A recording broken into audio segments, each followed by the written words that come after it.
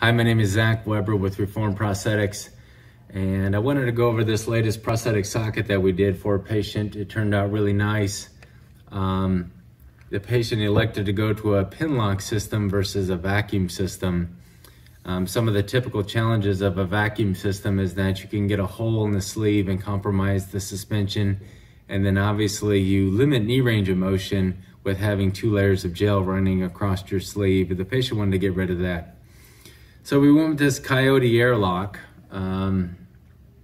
Locking system's pretty common. The reason we chose an airlock is if we ever do need to add a sleeve later for a prolonged run, 3 to 5 to 10 miles, I think the patient is still going to appreciate a suction suspension mechanism in addition to the pin. The other thing we've done is corrugate the inside of the socket or texturize, and that'll provide some grip to the gel liner. One of the things that's wrong with the pin lock system is they have some more movement associated with your walking. That movement can be rotational, it can be pistoning, and with that movement you have extra pressure. So we're trying to minimize that as much as possible with the interface of the socket having a texture. The patient has a pretty short limb, as you can see. He's about a 4.5-inch limb. But what we've had some challenges with in the past is fibular head pressure.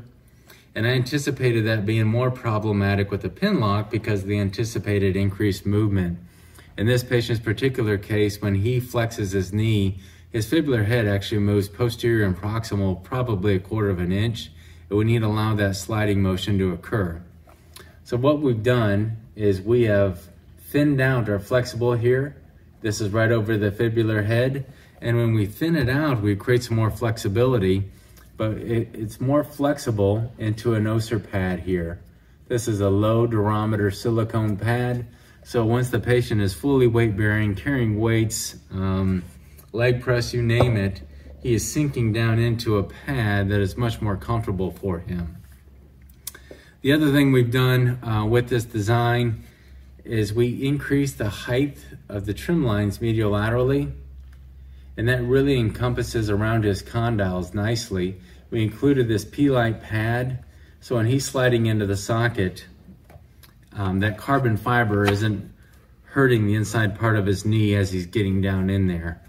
So it offers a little bit of cushioning on the medial side. Sometimes we do that, sometimes we don't, but we're looking forward to this prosthetic socket. I think the patient's going to be very pleased, and we'll keep you guys up to date. Thanks.